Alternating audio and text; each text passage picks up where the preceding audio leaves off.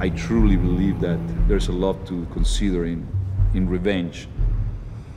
The challenge thing for me was that even when in the surface revenge is a driven force, which it is obviously by the pain and by the rage Glass has, I wanted to get through revenge revealing other aspects that could possibly bring the character to realize that there's something better than that or bigger than that. Or, let me put it this way, for me was to make it clear that revenge, once it's accomplished, it just leaves you empty.